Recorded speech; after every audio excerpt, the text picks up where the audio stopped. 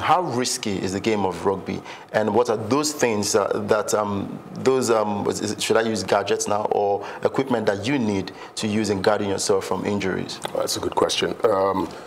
Yeah, there's no getting away from the fact that rugby is a very physical sport and that injuries will occur.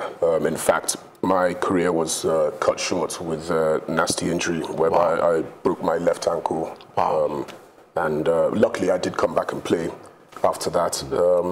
But certainly, it is an issue. On the clip we just saw that very pitch, I actually attended a sevens tournament, and half-time was throwing the ball around with my son, and he fell into a ditch. Wow. Yes. So picking up on the point that you made about the pitch.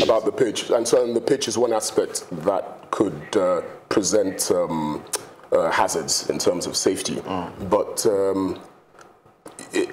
there are many other issues in terms of safety, but mainly in rugby, what you rely on is the sensibility and the trust in your opposition. There are a lot of rules and the referee, of course, and a lot of rules and technical aspects as to how two of us may engage in contact. And that's a difference. I think you see in American football, like you mentioned, they have a lot of protective padding, but then I do not believe that they have the same rules, and they fly into tackles in head first, no arms. And so, of course, the necessity for padding is obvious. Whereas in rugby, we don't wear padding, and the only things we do wear maybe the scrum caps, headgear, of course, gum shield.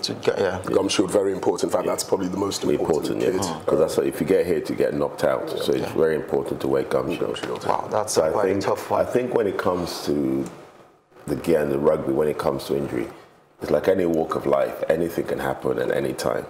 Some people go their lives without getting injured. Others are unfortunate that they do.